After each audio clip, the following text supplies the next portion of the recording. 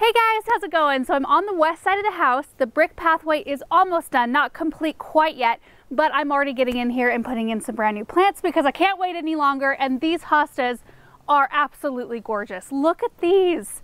They're so impressive. These are called Shadowland Seducer. And this is the first time I've ever planted this particular variety, so I'm very excited about it. I think they're gonna really do well in this position. They're gonna be right underneath this giant juniper tree here, which is sporting the face.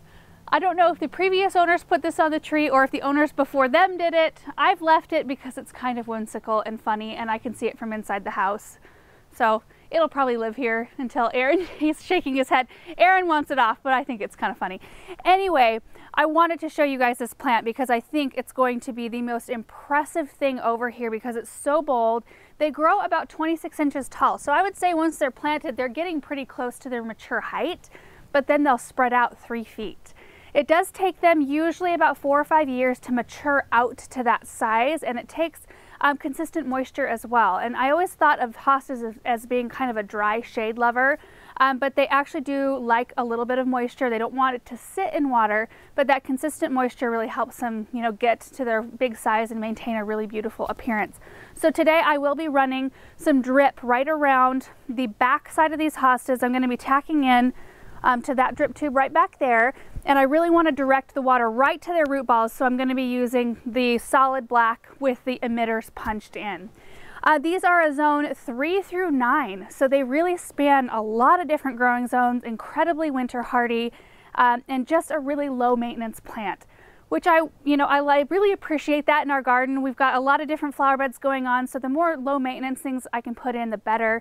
I mean, I'll have to come in and, you know, groom off a tattered leaf here and there, and then cut off bloom stalks midsummer and cut them back in the fall. And that's pretty much it. Other than if you deal with slugs in your area, we do a little bit, but not a ton. You can use the bug and slug killer. It's a bait that works really well. And I usually apply that maybe twice in the beginning of the season, and it usually works really great for me. So anyway, I'm gonna get my shovel out and get some holes dug and get these planted. I don't really know what I'm gonna run into. Being that we have had to have this tree here, but we've done a lot of digging and I've never had a problem. I do think juniper roots go down pretty deep, so I think we'll be okay. So let's get these planted and see how it looks.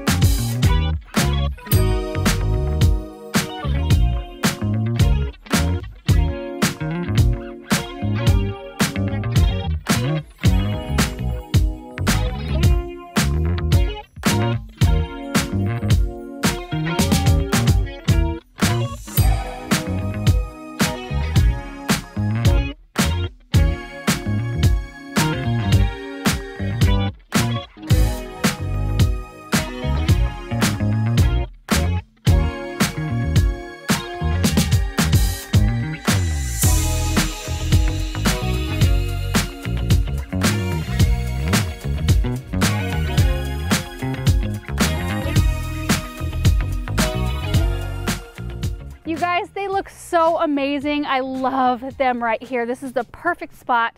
I got them all planted, got the drip run, and I put 2 1-gallon-per-hour emitters, one on either side of the root ball.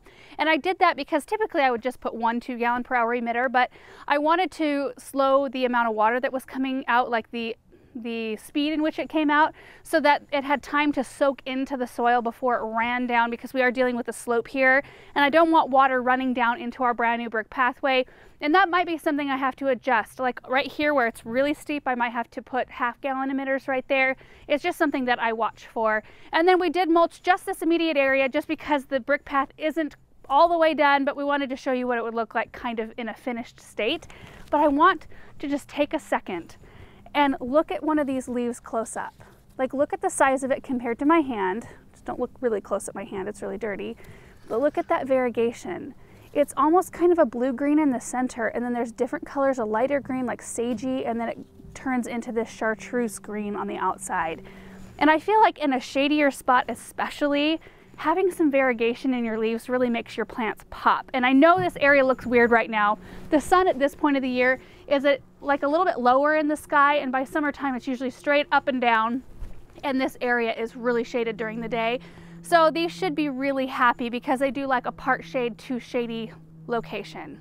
The last thing that I'm going to do today, because tonight it's calling for temperatures of 28 degrees, and because these have been in my greenhouse and I haven't hardened them off to outside temperatures, I'm going to wrap them in Harvest Guard. I use the heck out of this stuff in the spring and in the fall.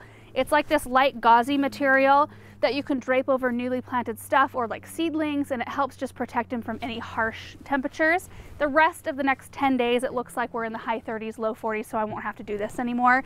But I just always feel better going to bed at night knowing that they're kind of tucked in, being so brand new and used to a little bit warmer temperatures. So anyway, I have a lot of big plans for this area that I'm excited about. I plan on putting a bunch of caladiums in here, some ferns, some other things, so it should really start to fill up this season. So anyway, thank you guys so much for watching this video, and we will see you in the next one. Bye.